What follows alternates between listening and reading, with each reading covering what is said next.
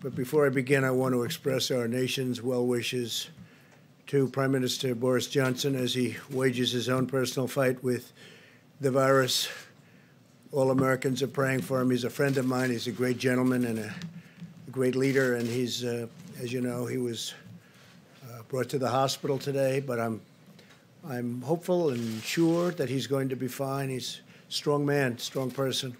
Directly to the hospitals and healthcare providers. Today, every patriotic American heart beats in solidarity with the incredible people of New York and New Jersey.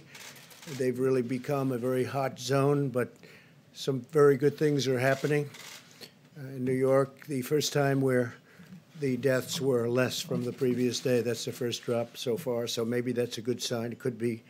And the hospital levels are starting to perhaps decrease. It's been very short, but perhaps decrease. So, and we hope we're seeing a leveling off in the hottest spots of them all. So we'll see. You'll be seeing that over the next few days. Let's see what happens.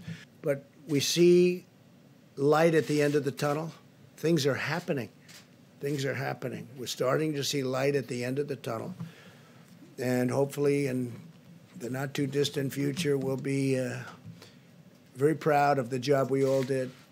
Can never be happy when so many people are dying, but we're going to be very proud of the job we did to keep the death down to an absolute minimum, the least it could have happened with this terrible, terrible virus. And I think we all know that we have to reach a certain point, and that point is going to be a horrific point in terms of death, but it's also a point at which things are going to start changing.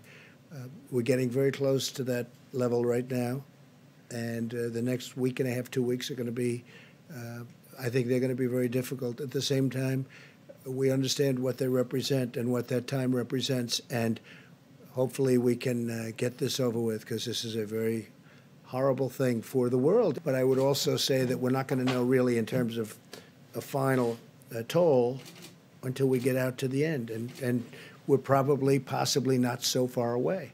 We're getting closer.